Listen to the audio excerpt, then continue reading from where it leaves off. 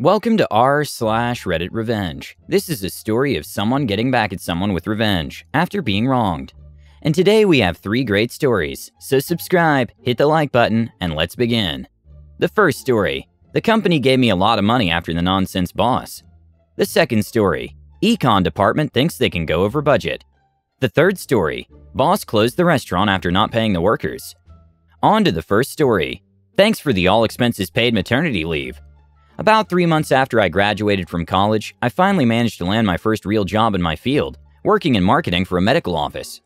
The pay wasn't great, but it was a job in my field, and I would have been silly to say no.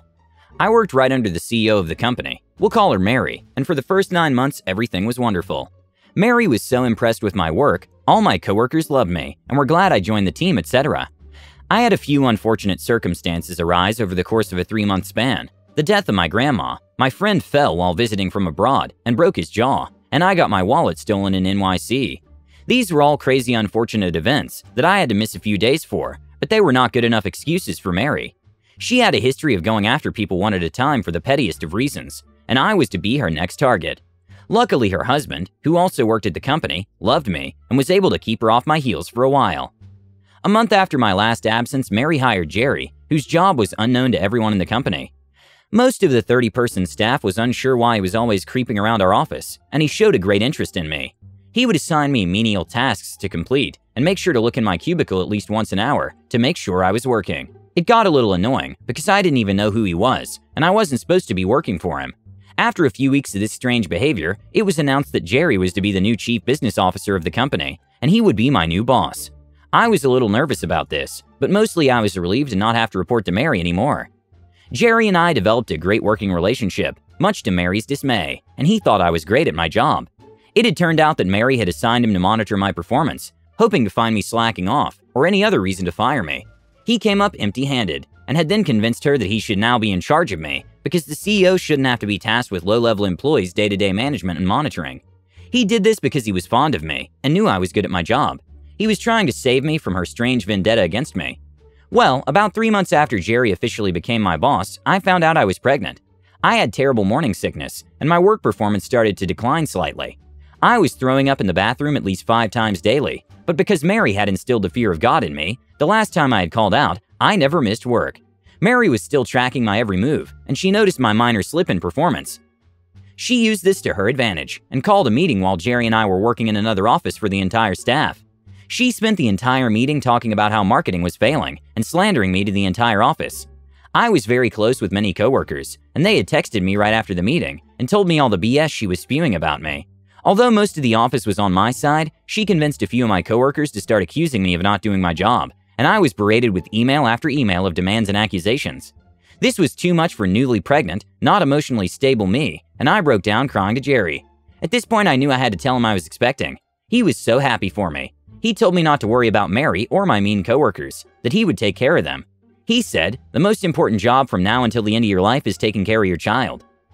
2 weeks went by of me vomiting every day in the work bathroom, still scared of Mary's potential vengeance, when I gathered all my courage and announced to my coworkers one by one that I was expecting.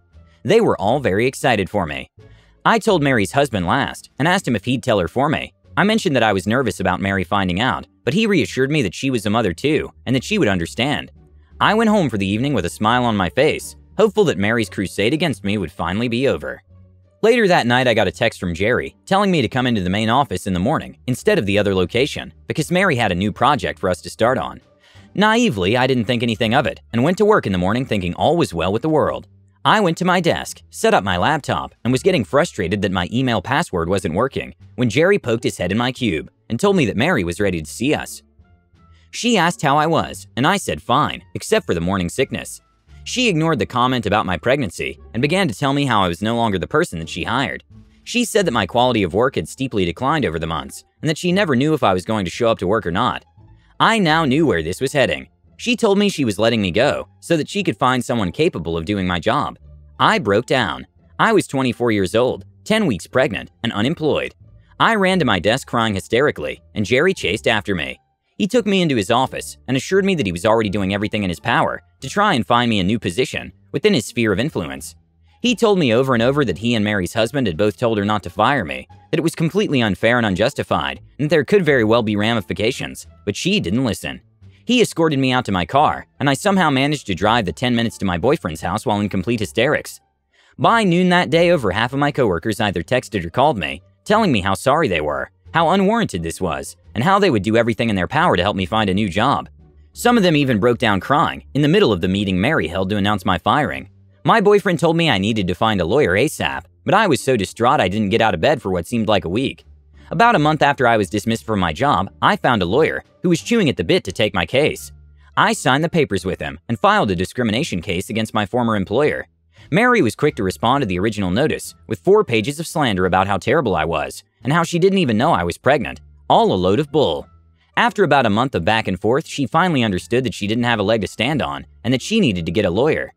A month after our lawyer's first correspondence, the company agreed to settle with me, as to avoid court and what would have been a certain loss. Most of my friends have left the company, but last I heard she was still power tripping and making Jerry and everyone else miserable. She continued to slander my name for a good 6 months after I left and blame everything that went wrong on me, even though I was no longer an employee. I had my daughter in November, got to take a lovely maternity leave on their dime, and am now happily employed working in my field for a different company with amazing growth potential. The second story is, cut my budget, I'll get that back and much more. Before I start, I want you to take everything I tell you with a grain of salt. Every bit of information I have is at least secondhand, and normally do not dabble in university politics or budgeting. I am merely a student that worked part-time for the library department I'm about to tell you about. The whole thing unfolded over the last 2 years, and just culminated in what I would deem the most professional way of handling the interest of the many, in spite of the greediness of the few. So, I'm just a mere student at a university somewhere in Europe. The university has departments for a lot of different fields of science, but the 2 main players are economics and law. Both of them get anything they want, even if it happens by taking from others. When I was in my second year at this university, I started working in one of the libraries the university provided. There are 4 different libraries: law, economics, philosophy and languages, and math, science, political science, and history, and was delighted to have an extremely committed boss. Now, about that boss. He was the born librarian, loving everything from upkeep of a library to doing research and providing all different kinds of services for students. Before I came into his team, he had implemented long hours in all the libraries. We were open from 8 in the morning till 12 at night, revamped the online search, and added a 3-dimensional floor plan to make finding books easier, did reviews including the students, learning the libraries 4 times a year, developed courses for students on how to do better research, which were made mandatory in a few areas of study, and did a whole lot of other things. He was truly amazing.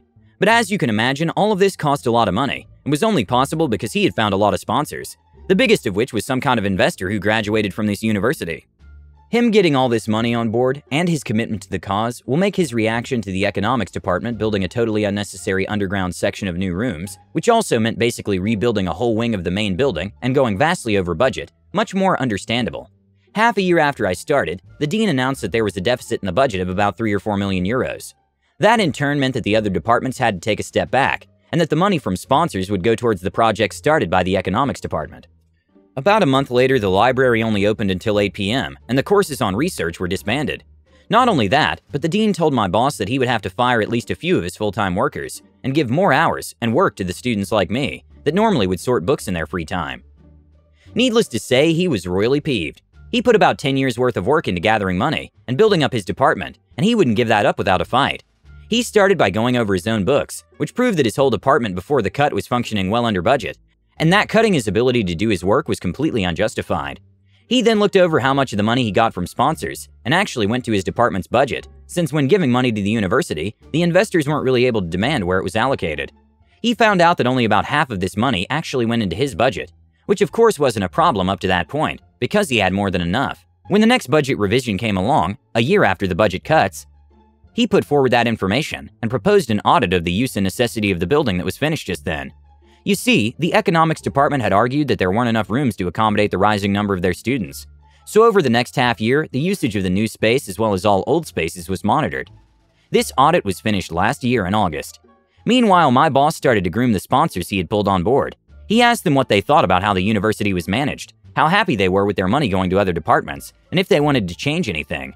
And they were not amused. A lot of these sponsors, including the very big one, wanted something changed. They didn't have any influence on the university politics directly. but the one who owns the money owns everything. So they went to the university and told them that they were unhappy, at which point the dean and everyone else in charge realized that if they don't change something, the money flow would dry out, only increasing the already way too big deficit. Then the results of the audit hit.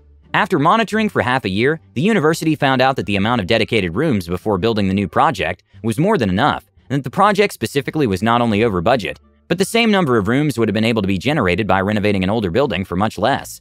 The new rooms were also only open to students in the economics department, and thus didn't really help the university as a whole. In the end, my boss got all his workers back. The libraries were again open till 12. His courses were reinstated and expanded, and a larger chunk of the budget was allocated towards the library department. The economics department, on the other hand, lost a lot of privilege. The new space was opened up for all departments. Other projects were put on hold, and they were told that any further ambition that went over the now set-in-stone budget would have to be paid for by raising money from new sponsors. I'm telling you this story today because my boss told me just this morning that he had raised enough money to renovate 3 of the 4 libraries, rebuilding, of all things, the economics library completely. And the last story is a quitting story. In high school, I worked for a small local restaurant. Most of the staff were my classmates, including the entire kitchen staff, but for our manager who had graduated.